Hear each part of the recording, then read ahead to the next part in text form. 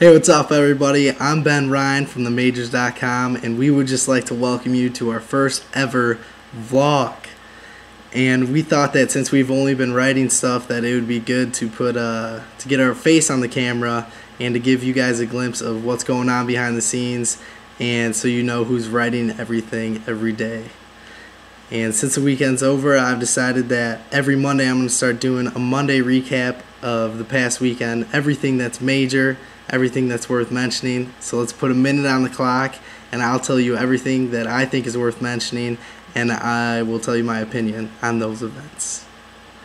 So first off, I got to start with the Bulls and the Heat on Sunday, baby.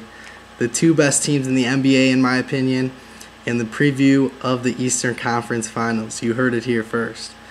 But the inability to finish in that game was crazy. You got LeBron, you got D-Wade, you got Rose, you got all these talented players, but none of them put up MVP-type performances. And you might argue and say that, oh man, LeBron and D Rose, they both dropped over 30 points.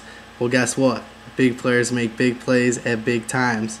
And at the end of the game, two missed free throws by both Rose and LeBron, and then the runner in the lane by Rose missed for the game winner. Unacceptable. Could not believe that. Being a Bulls fan, it broke my heart, but love the competition. It was an excellent game. Number two, I got to go with the Super Bowl madness that's going on right now. I finally got my prediction in, and I'm going with the New York Giants 34-27. The triple threat, the Giants wide receivers, we got Hakeem Nicks, Mario Manningham, and Victor Cruz, who should have been in the Pro Bowl, but wasn't. Those three are going to be too much to handle for the 31st ranked secondary, the New England Patriots. Their pass defense is terrible, and I think that Eli Manning is going to get his second ring. Moving on to my third topic, the Republican debates. I watched it this weekend, and I got to say, Ron Paul, you are my boy.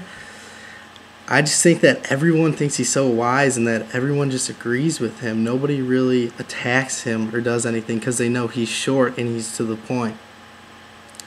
Another thing I noticed is that two of the candidates said that their wives would be the best first lady because they wrote children's books.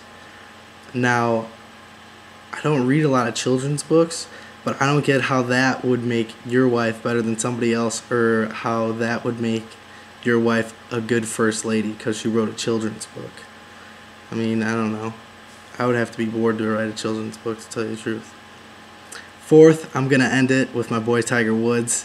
He got back in action this week at Abu Dhabi, and he had a 54-hole lead, but unfortunately on Sunday he was wearing red, but he couldn't finish. Came in third, but it's just good to see him out there. It's good to see him on the golf course. It's good for the PGA Tour, and I think that 2012 is going to be a great season for Tiger Woods. So watch out, everybody on the PGA Tour. Tiger Woods is back. And that's all we have for you today, and I just want to thank everybody who is listening, who has viewed this or is going to view this, and follow me back Monday because we're going to have another one. Peace.